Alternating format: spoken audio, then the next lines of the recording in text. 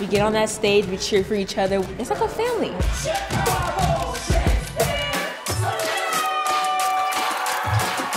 I stand on stage now and it's okay for me to just be myself. I learned Shakespeare. It's just such an accessible way to get into Shakespeare, and I discovered that I really, really like Shakespeare because of this. At the beginning I was scared to do all this, and now look at me. Look at us. Yeah. You get 10 minutes to go up on that stage and like show who you are, show what you stand for as a community, and I think it's great that we all get to share that with each other. Shakespeare Slams gives you the ability to like take such a significant piece of work and then combine it with something that's relatable to us.